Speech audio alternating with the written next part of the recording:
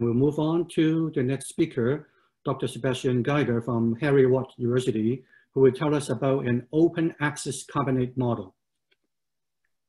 Thank you very much, Andrew, and a warm welcome from me wherever you are in the world. Good morning, good afternoon, good evening. I should point out it's an incredibly sunny day here in Edinburgh. Under different circumstances, we would have held the summit here in Edinburgh this year. We had the right weather ordered, but a little thing called COVID-19 came in. The party couldn't start as we planned. So what I want to talk about is research that one of our PhD students in the group, George Costa-Gomes, has conducted for the last 2.5 years now in partnership with Dan Arnold, who's an associate professor at Heriot-Watt University. And this is about carbonate reservoir model that we are building, that we are nearly finished building. It's all going to be open access for characterizing, for reservoir characterization, uncertainty quantification, and history matching. And one strategic aim we have done in the group, in our chair for carbonate reservoir simulation at Heriot-Watt University, is to focus on delivering all our research as open access or open source. We have reproducible science and we can accelerate knowledge transfer more effectively.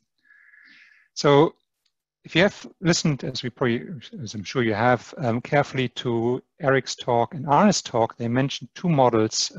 Eric talked about the UNISIM model, which Dennis Koza and his team have built. It's a carbonate reservoir model for pre-salt modeling. And Arne showed very quickly the SPE, the famous SPE10 model that my Christian Martin Blunt have built nearly 20 years ago. The variety of reservoir models that the community is using to test new algorithms, to run simulations, test their concepts, to work on things like upscaling. Most of them are focusing on clastic reservoirs, such as the PUNQ model, SPE10, the Stanford 6 model. There's one model that's targeted for pre-salt carbonate reservoirs, the UNISIM 11 model. None of these models, however, deals with geological uncertainty, the typical uncertainties that we encounter if we try to model real subsurface reservoirs, be it in a clastic environment or carbonate environment. There's the Bruchfield model, which has a number of geostatistical equiprobable realizations that's used for history matching and ensemble type modeling. And about 7 years ago, Dan Arnold led the design of what is called the Wattfield model, which is clastic reservoirs based on real subsurface data. And that's an ensemble of reservoir model that encapsulates all the typical uncertainties that we encounter when you characterize a reservoir, when you model a reservoir. And it's a very nice tool to play around with if you want to history match, if you want to test a new algorithm, for example, for history matching, uncertainty quantification, testing U.A.E modeling schemes, etc. However, none of these models, with the exception of the UNISIM model, there's no single model that exists for carbonate reservoirs. And considering that carbonate reservoirs contain over 60% of the world's remaining conventional hydrocarbon reserves, oil and gas, they're very important also for geothermal energy application, not necessarily perhaps for electricity generation, but for district heating, or equally important for carbon capture and storage modeling. George set out to build an ensemble of realistic carbonate reservoir models that have a hierarchy of uncertainties that we can deliver in open source format for the community to test their benchmarking algorithms, their upscaling algorithms, history matching, optimization, develop new methods, develop new numerical methods. The idea is you can use a realistic carbonate reservoir that looks like a real reservoir, that behaves like a real reservoir, but is not, because it's open access, it's not a real reservoir and can be shared with the wider community. Also for potential tutorials, design projects, for MSc PhD programs, or even for friends at Computer Modeling Group if they want to develop new software tutorials for some of their excellent simulation tools. We'd be very happy to share it, and indeed you simply can download it in the very near future to develop such exercises. So the key uncertainties that we deal with in carbonate reservoirs, they're very different from clastic reservoirs, and the top 4 ones here, they tend to be interlinked, so it's a stacking patterns. If you have prograding, retrograding carbonates, if you have an aggregating carbonate ramp, etc. Geometries of these reservoir, the reservoir architecture, if you clinoforms, the prograding, retrograding, if you have more layer cake type setting, on-laps, off-laps, if you have casts, fractures, permeability, porosity trends, coarsening upwards, fining upwards, if there's some more vertical stacking, high perm streaks, irregular intervals, and then the geological environment where these carbonates have formed. Top of this, the uncertainties involve the continuity of the facies, how laterally extensive your facies are, they're more discontinuous, if you have casts, if you have fractures, and so forth. And the pore system may have experienced some dolomitization, other diagenetic buildup, rudists, buildups, and so forth. Wettability, another key uncertainty in carbonate reservoirs, tends to change with the height above the free water level. So there tends to be a correlation to the irreducible water saturation, and again, the presence of fractures and faults, the extent of fracturing and faults in carbonates are all uncertainty. So our aim was, George's aim was for the PhD thesis to capture, build a model that captures most of these uncertainties. So we developed a number of model scenarios. On the left-hand side, on the y-axis, you see the uncertainties in the carbonate reservoir, and we have the model scenarios. So things we looked at were the stratigraphic framework, so how carbonates were deposited, the reservoir rock typing, so how we assign permeability, porosity distributions to the different facies, how the original facies were then diagenetically overprinted and altered, and the impact of the formation's wettability on production. In these models that George has built, we have one truth case that's not revealed to the public. So this is the truth case which provides us that we treat as the real reservoir. So it has STOIP, it has some rates, oil rates, water rates, gas rates from production, and some pressure that we can then use later on for history matching other models against. These other models, they come from ensemble that capture these uncertainties in terms of stratigraphy, rock typing, diagenesis, and wettability, uncertainties we encounter in model characterized reservoirs that we need to reduce during a history matching process. The geology that we're looking at is inspired by the Middle East geology. More specifically, we're looking at the Bab Basin here in the U.A.E. We're essentially looking at a roughly north-south trending cross-section. If we take such a cross-section to the Bab Basin, then there's quite a difference in height. So we have a series of anticlines from the south to the north, and as we're going northwards, they become deeper and deeper. So there's a roughly 3,000 feet difference in topology in these anticlines. So the first thing that we wanted to do, or that George did, is that he reconstructed these anticlines, because it is an entirely synthetic data set inspired by real reservoir data. So reconstructed that entire anticline structure, normalized everything so it has a unique and uniform oil-water contact, and that removed the entire structural difference that we have in the field, so that we have our unique tectonic setting, our unique depth regime, and our unique coordinate system for that reservoir model. The units, the formations that we're looking at in the Arabian plates, we have been looking at two different units, the Schreiber formation and the Upper Kharaib formation. Note that they have different names, and these are laterally really extensive formations that go in the yellow from the platform all the way in green to the basin, so from Qatar over here to Man to the basin. The Upper Kharaib formation, that's is the layer cake aggradational sequence, and the Schreiber is a progradational sequence that has these big clinoforms in there. And the model that we have built is here for the Kharaib formation. This is just to exemplify how George has approached that problem. So for the Schreiber formation, that's a north-south cross-section. So we do have would have some wells here, and essentially we need to interpolate the geological features, the stratigraphy in between those wells. So we have the well data to anchor as anchors, and we're interpolating in between the data in between those wells. So we would have here our model interpolation that is a much coarser model than the actual truth, in inverted commas, the actual detailed high resolution model that we are building in that we have built. So we have that truth model that has a lot of geological data, a lot of geological detail encapsulated, but then George has forgotten, in inverted commas, about that geological data, and we take the well data and we essentially rebuild that model at a coarser scale with less geological information, as would happen in reality if this would be a real reservoir that we're characterizing, modeling, and eventually simulating.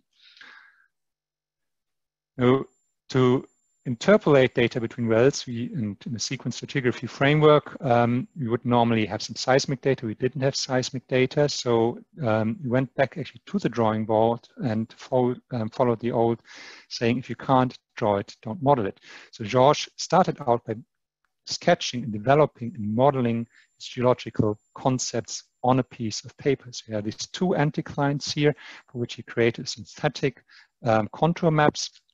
We looked at these anticline structures because that allows us to play around with spill points if we move free water levels up and down. Look at how the platform, and as we go to the basin, how we have a transition zone there. So we built our own conceptual model that is inspired by the real data, and against from which we then design the actual model in Petrel later on. So here is the model that we have built for the Upper Kharaib member. In terms of data, George spent a lot of time trawling the literature, the peer-reviewed literature, the conference papers, the grey literature, to source data from a number of anonymized wells from multiple fields in U.A.E. that give us information about the geodepositional positions, the height above free water level. All these well names are completely anonymous. We put them into their own unique coordinate system, so they look like real data. The reservoir is behaving like a real reservoir, but it's a very different scale, a different coordinate system. Has nothing to do in terms of STOIP and recovery factors of any of the real reservoirs that you would find in the Middle East. For these wells, George, where they created synthetic open hole logs in terms of gamma ray, Newton porosities, pore data, such that when we provide to the community the raw data, they have data to play with to recreate the models, rebuild the models with perhaps better reservoir rock typing, with different reservoir rock typing methods, make different modeling decisions, and design their own reservoir models along the well. However, we also get in the package that we're releasing, we also have some pre-built models to play around with. And then facies, diagenetic overprints that were sourced from the relevant literature. So here you see our model from the Upper Kharaib that's inspired by the Upper Kharaib formation. This is a top view here with a series of anticlines. The dimensions north-south that we have, they are about 1/3, 160 kilometers in length. It's roughly 1/3 of the total the total length of the real basin, and we go here from the shelf to the platform to the transition in the basin. And that's sort of what we're capturing in that model that we've built. So here you have the platform. We're looking at the density log here, and on the right-hand side, we're going to the basin, the porosity and the permeability distributions, and generally with the porosity and the permeability being much better in the basin, and in the platform here, and over here better, higher quality in the basin and lower quality in that transition zone. So one of the ideas as we're stepping through that big carbonate ramp from platform to basin, we see the variation in flow architecture and reservoir behaviors that we also see in the real fields in the Middle East. George then went ahead and modeled pore size distributions to, in terms of Winland 35, to anchor his reservoir rock typing approach. So here you see the pore size distribution. Again, better reservoir quality, generally speaking, in the platform and the basin, lower reservoir quality in the transition zone. And we have mudstone supported facies at the base and better quality facies at the top of the formation. Then use the Winland-35 to guide the reservoir rock typing scheme with a large number of reservoir rock types in our truth case model, probably more reservoir rock types than you would put into a real carbonate reservoir model and that you build, that you design for any practical purposes.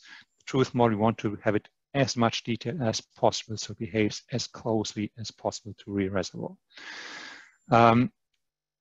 We then created some synthetic skull data, and I'm going to talk about this in a moment, that allowed us to model saturation distributions as a function of the height above the free water level and deal with one of the key uncertainties that we normally encounter in real carbonate reservoirs.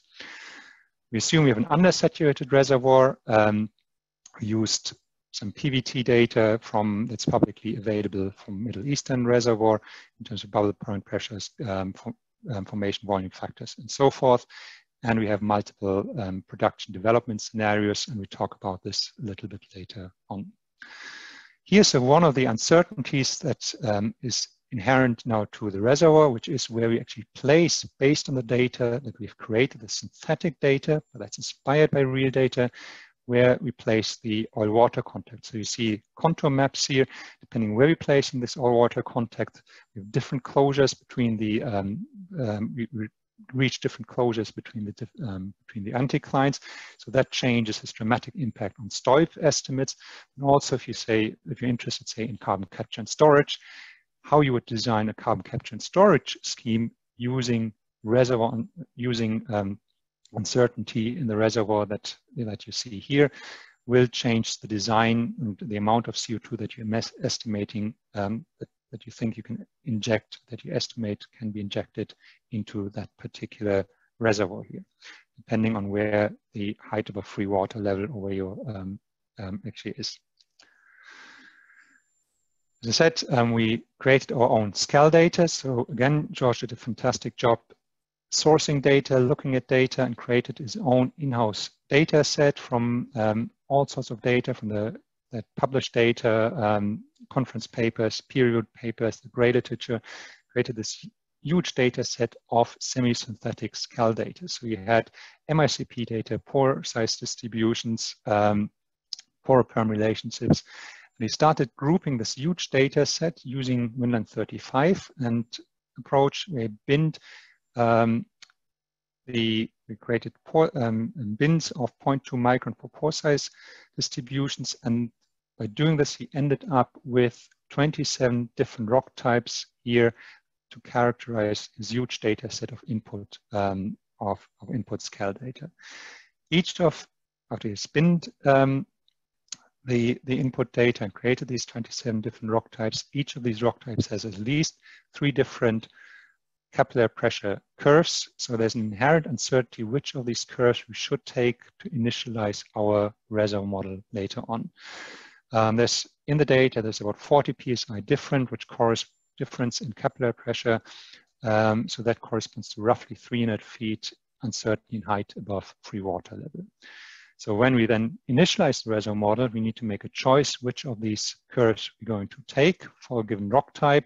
And if you do all possible combinations, we have 53 trillion possible combinations of initializing our reservoir model. So as in nature, so we're facing the same, trying to reproduce the challenges that we face in nature in the real world when we're trying to model a reservoir where the way we initialize the initial saturation distribution is going to be different from what is actually present in the reservoir.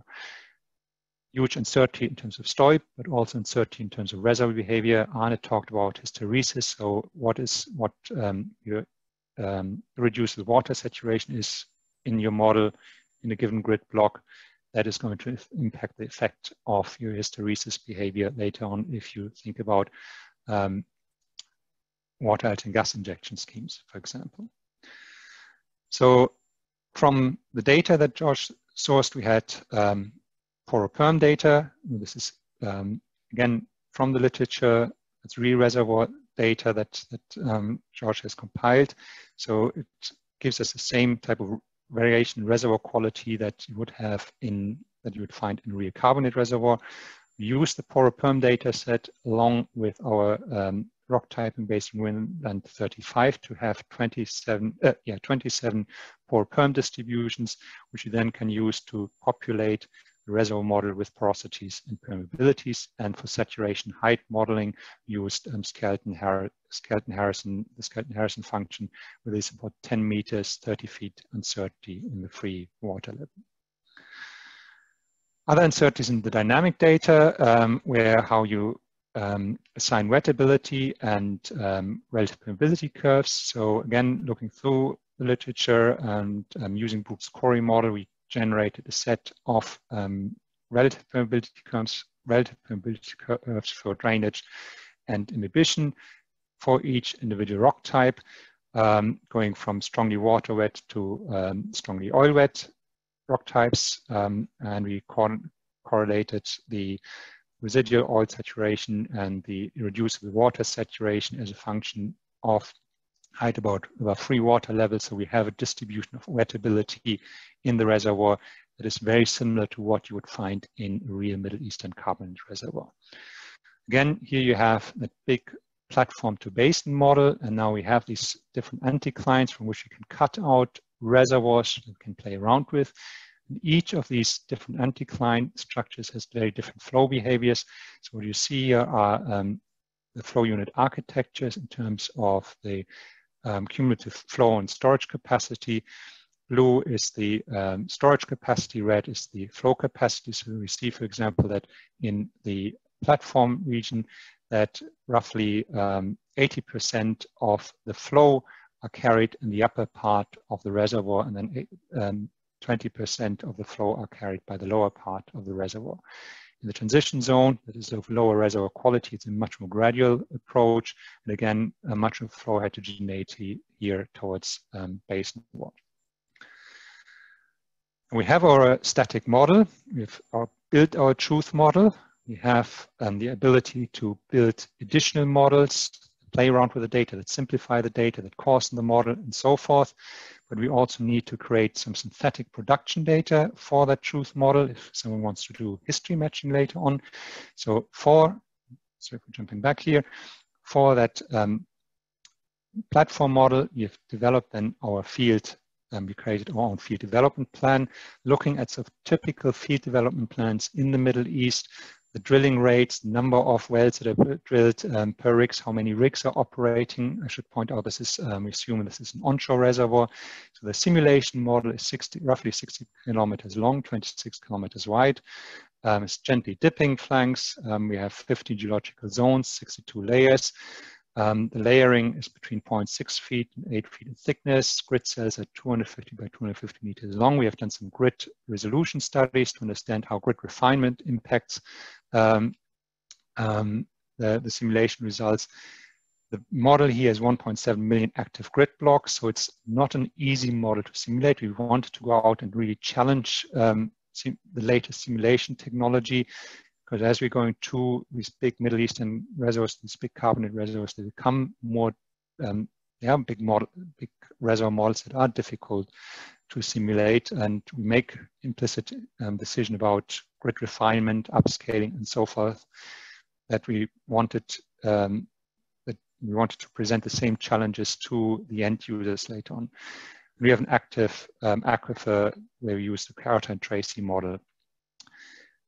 We originally have 17 appraisal wells, and we convert these 17 appraisal wells into production wells. We simply let them flow for the first 5 years, and then we start drilling sequentially production wells and infill water injection, peripheral water injections during a drilling campaign that lasts from 2020 to 2038, using sort of typical drilling approaches that you find across the Middle East in these big onshore reservoirs. So this is the location of what you see is the oil potential, top layer, the bottom layer, and the location of the appraisal wells. So remember, these are wells, completely anonymized wells, at a different datum, different positions compared to real life. They have their own synthetic logs, so this is why we can share it as an open access data set. What you see here is now the production curve, the initial 5 years, and then we ramp up production as we bring in more, as we drill in more and more wells. You see the cumulative production below, and we played around a little bit with different production rates to find sort of a good target plateau rate that maximizes plateau for a long period. So what you see is now after 2025, we start bringing the virtual drill rigs on board, and we start drilling the first production wells and infill injectors. We sort of do this by trying to find what you do in the real world and saying, based on our reservoir model, where's the best reservoir qualities. That's what we target for the initial drilling campaigns. We move the rigs around, we drill more and more wells until we have really highly drilled reservoir that is producing at typical rates for the cumulative rates for the Middle East. Based on which overall production rate we assume for the wells, which individual production rates we assume for the wells, we get different water cuts for the fields. Now, this is for the highest rate, which we actually went to lower well rates. Initially, we get a bit of a higher water cut because some of the appraisal wells, they are close to the free water levels. We're getting water coning as we drill additional infill producers and injectors. The water cut then decreases, and only later on when we start to see water breakthrough, it increases again. And of these wells, this is just 4 examples of the many wells that are placed into the reservoir. We get to the typical heterogeneity in terms of well rates, bottom hole pressures. The oil rates are in green, the bottom hole pressures in blue, depending where the wells are in terms of the reservoir quality. So normally better quality in the crest of the reservoir. In the flanks, mid-flank, down-flank, we're getting with more problems to maintain high well rates because we're getting earlier water breakthrough, or the reservoir quality is poorer and the bottom hole pressure at the wells drops too quickly.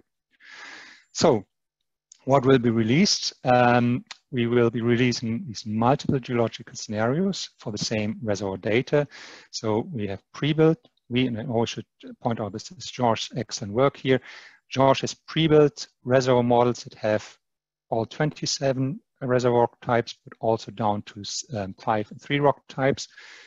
As a result, we have different pore-perm groupings, and there's uncertainty in the free water level, and we have 2 different stratigraphic frameworks. So this is released as the base package along with the synthetic production data that someone can use for history matching later on. The original data set is also being released. So for example, the synthetic logs, so you can rebuild your own model. If you think there's a better, more attractive reservoir rock typing approach, or you would interpret some of the data differently, you can rebuild your model and see how it behaves and influences history matching. Talked about the synthetic production data for history matching, for forecasting. Again, it's an entirely synthetic data set. It's inspired by real reservoir data, and we think it behaves like or akin to a real reservoir in the Middle East. And the aim for the release is Q4 2020. So if you're interested in using this, and look at our Twitter feed, look at the social media, or contact George and myself about if you to get notified when that model is being released and where you can download it from. It's going to be quite a substantial data set, and we're working with our IT team at the moment to find the appropriate storage solution. If you're interested in much more details, here's some of the papers that George has published, and he also keeps people, the academic community, up to date through his ResearchGate profile about the progress on that reservoir model. With that, I'm very happy to take any questions that we may have.